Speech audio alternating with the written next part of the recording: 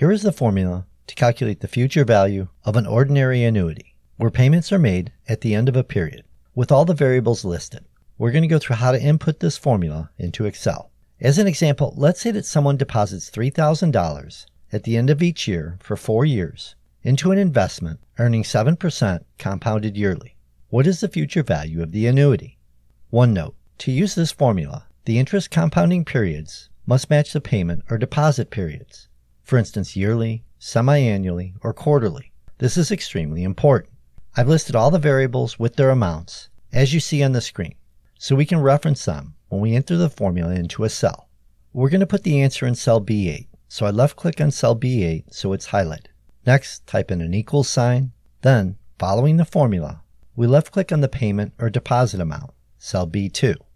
From here, we type in a multiplication sign, which is Shift 8 on the keyboard.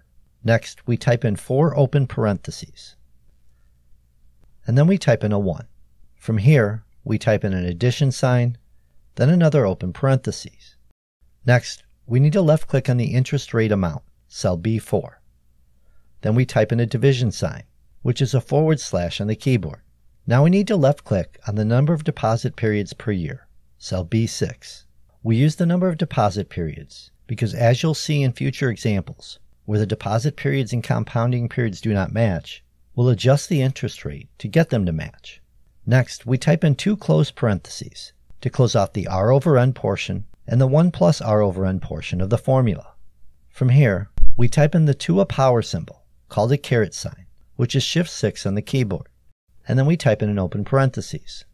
Next, we left-click on the number of deposit or payment periods, cell B6. Then we type in a multiplication sign, and then we left-click on the number of years, cell B3. Now we type in 2 closed parentheses to close off the n times t portion and the 1 plus R/N raised to the n times t portion of the formula. Next, we type in a minus sign, then we type in a 1, followed by a closed parentheses, which closes off the top part of the fraction in the formula. From here, we type in a division sign, again a /, then type in an open parentheses. And next we left-click on the rate, cell B4, then type in a division sign. Now we left-click on the number of deposit periods, cell B6. Next we type in 2 closed parentheses to close off the bottom part of the fraction and to close off the entire fraction. From here, we hit the Enter key, and we have our answer of $13,319.83, which is the future value of the annuity. Now we're going to go through an example where the deposit or payment periods do not match the compounding periods. Let's say this time that someone deposits $3,000 at the end of each year for 4 years into an investment earning 7% compounded quarterly. What is the future value of the annuity? The only thing that's changed from the previous example problem is that there are 4 compounding periods per year. So I'm going to list the variables with the amounts, with that one change. As I stated earlier, to use the formula, the interest compounding periods must match the payment or deposit periods.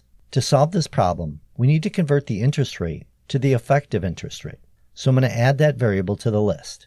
Here is the formula to calculate the effective interest rate with all of the variables listed. We're going to enter this formula into cell B19. So we left-click on cell B19.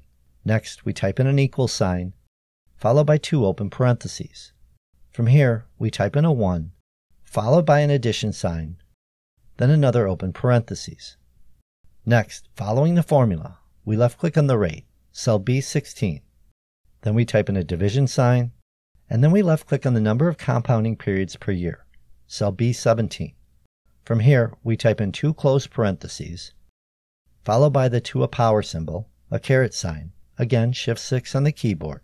Now we left-click on the number of compounding periods, cell B17, and then type in a closed parentheses. Then we type in a minus sign, and then the number 1. Next, we hit the Enter key, and we have our answer of 0.071859. And now we're ready to enter the ordinary annuity formula, which I've done already.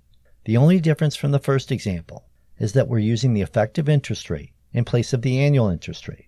So the formula is written the exact same way with only that difference.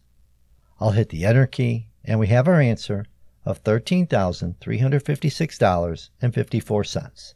You can see that this value is greater than the first example, and that is because of the extra compounding periods.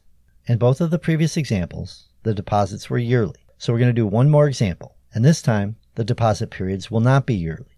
So this time someone deposits $500 at the end of each month, again for 4 years. The yearly rate is 7%, and it is compounded quarterly. What is the future value of the annuity? To do this, we have to first convert the interest rate to the effective interest rate. Then second, convert it to the nominal rate. Here again is the formula to convert it to the effective rate. And here is the formula to convert the effective rate to the nominal rate. I put in the formula for the effective rate in cell F7. As you can see on the screen, it's the same formula as the last problem. I hit the Enter key, and we get the same value as in the last example. Now we need to input the formula for the nominal rate. We're going to enter this formula into cell F8. So we left-click on cell F8. Next, we type in an equal sign, and then we need to left-click on the number of compounding periods we need to be at, which is cell F6, not cell F5. From here, we type in a multiplication sign. From here, we type in 3 open parentheses. Then, following the formula, we type in a 1, then type in an addition sign. Next, we need to left-click on the effective interest rate, cell F7, and then type in a close parentheses to close off the 1 plus effective interest rate portion of the formula.